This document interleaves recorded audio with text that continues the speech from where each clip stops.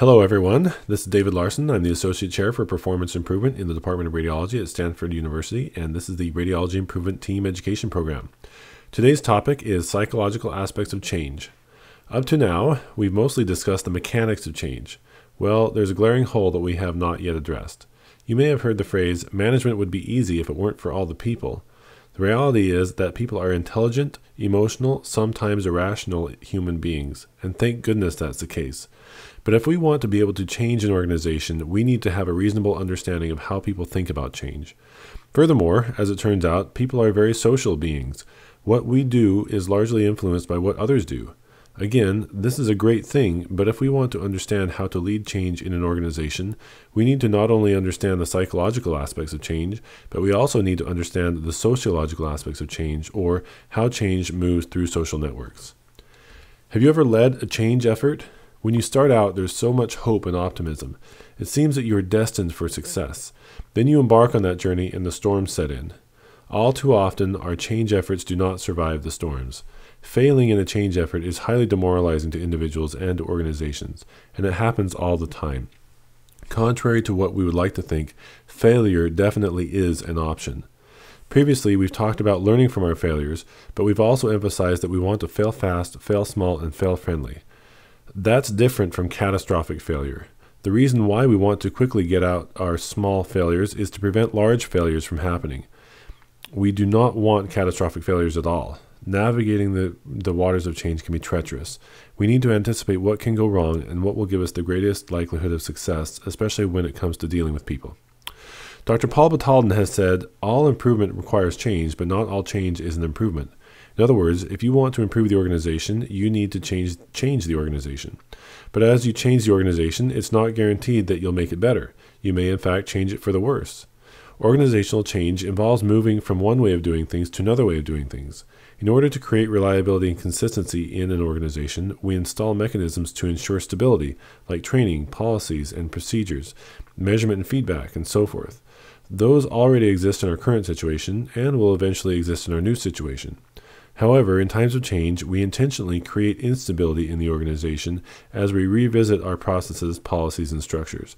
But this is stressful on individuals and on the organization as a whole, and can lead to a situation that is worse than where we started.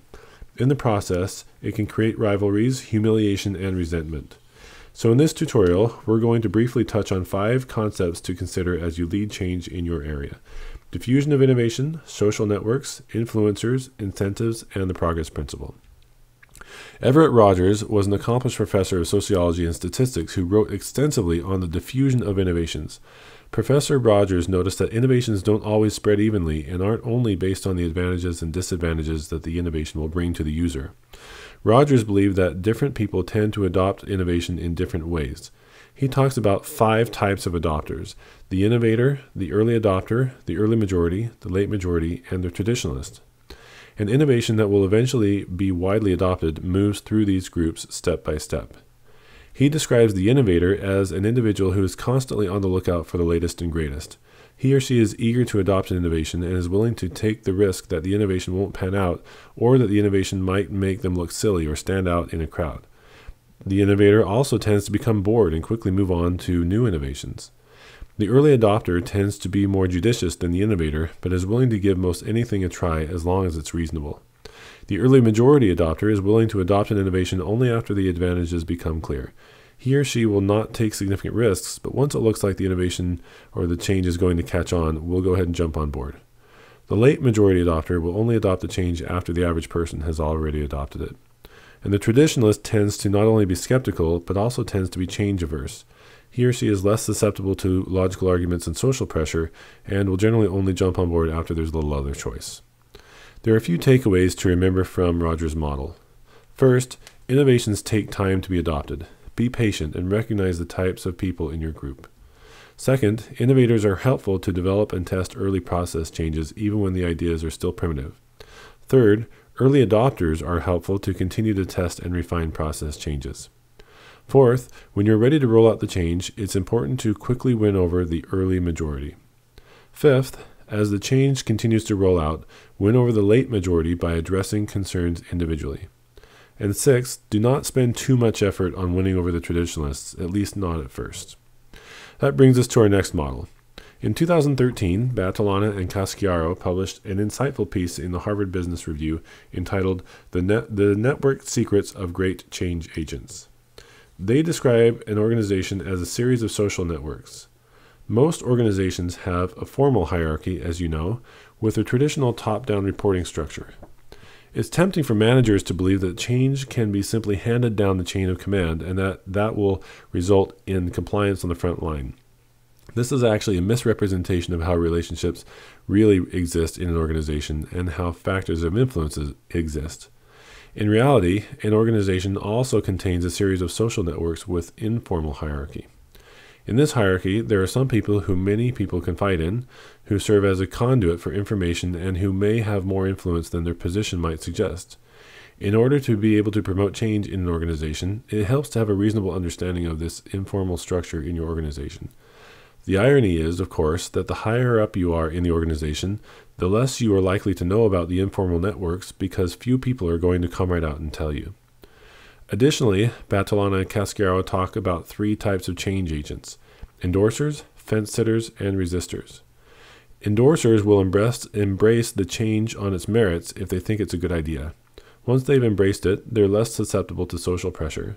Fence-sitters are, well, on the fence when it comes to change. They're waiting to see how others will react. They tend to be more susceptible to social pressure since they could go either way with the change in terms of the merits alone. Resistors are resistant to the change and tend to be resistant to most changes. They're less susceptible to social pressure and can influence others to resist the change as well. A few useful takeaways and strategies from this model. Remember that change does not simply move from the top down. If you still think that, then quite frankly, you're a bit naive. Recognize and respect the existence of social networks that often have little to do with official rank or position. Some individuals are more influential in any organization than others. If the most influential agents are endorsers, they can be extremely helpful to your cause. If the most influential agents are on the fence, then the direction they go likely will have a big impact on your project. Alternatively, if the most influential agents are resistors, then you need to think strategically. You're unlikely to win them over, at least at first, and it's even possible that they will negatively influence you and others instead. So don't spend too much time or effort trying to win them over, but also don't tolerate direct, belligerent public challenges. Our next model is the influencer, published by Patterson and team. They describe 2 major domains that affect how people change: motivation and ability. In other words, people change if they want to and are able to. They further subdivide these into 3 more specific domains: personal, social, and structural. For example, say you have a group of individuals that are doing things a certain way, and to reach your collective goal, they need to do things a different way. In other words, you want to move them from here to there. You need to understand that there are certain barriers that you will need to help them overcome. These include personal motivation, personal ability, social pressure, and structural ability. With personal motivation, individuals are asking themselves, why do I have to do this? It feels threatening, so individuals are internally deciding whether to resist the change or to go along with it. Strategies to overcome this barrier include illustrating the current group performance, illustrating where it should be, and making the case for why it's important to get to where you should be and how these changes that you're promoting are likely to help make that happen. Engage in a dialogue and be willing to entertain reasonable questions and challenges. With personal ability, individuals are asking themselves, what exactly are you looking for, and how exactly do I do it? They're telling themselves, I'm not sure I can do this. Habits are, after all, hard to break. To overcome this barrier, provide coaching, answer questions, be supportive, and be patient. I recommend providing general feedback at first while people are getting used to the change, and then gradually moving to more specific individual feedback. Social pressure is a commonly underestimated barrier. Individuals are looking around and asking what the rest of the group is doing. They don't want to be seen as a brown-noser. Their social status may be threatened. To overcome this barrier, enlist your opinion leaders. Don't push too hard at first, but seek true engagement. Instead of telling them exactly how to do it, discuss your common vision and let them figure out the best way to reach that vision. Finally, structural ability refers to how easy it is to do the right thing. This is the manager's responsibility. If the equipment is outdated, the systems keep crashing, or time is not allotted to work on improvement, then not only is the change less likely to happen, but you're likely to also lose people's engagement. As a leader, you need to make the investment in equipment and IT systems. You need to protect people's time. You need to recognize that whether you know it or not, there is an implicit contract between frontline workers and managers. That is, the workers do their best to do the right thing, and the managers do their best to make it as easy as possible for the workers to do the right thing. If you as a manager are not living up to your end of the bargain, then you should not be disappointed or surprised when the frontline workers do not live up to their end. That leads us to the concept of incentives. This is a very important topic to which we are doing a complete injustice by moving through it so quickly, but here are the major takeaway points. Alfie Kohn has published a great deal of research on this topic. He's a strong believer that rewards, just like punishments, undermine change efforts. He gives 5 major reasons why rewards fail.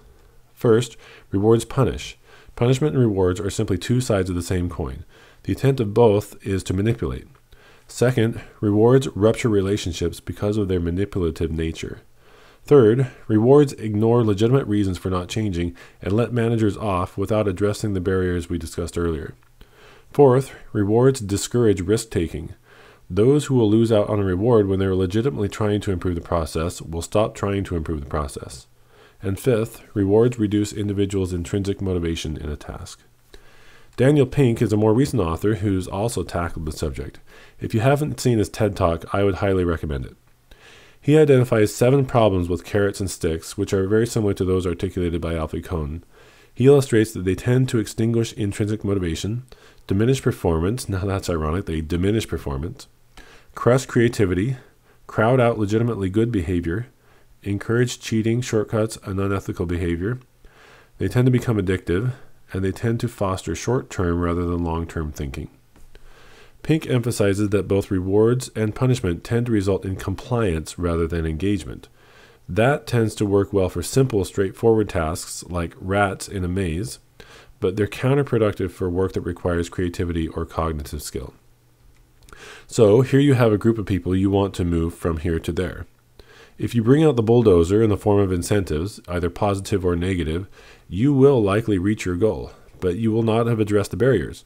You will have angered a lot of people in the meantime, and when you take the incentives away, they're likely to go right back where they started.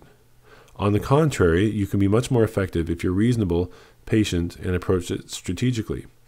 Some will buy in immediately.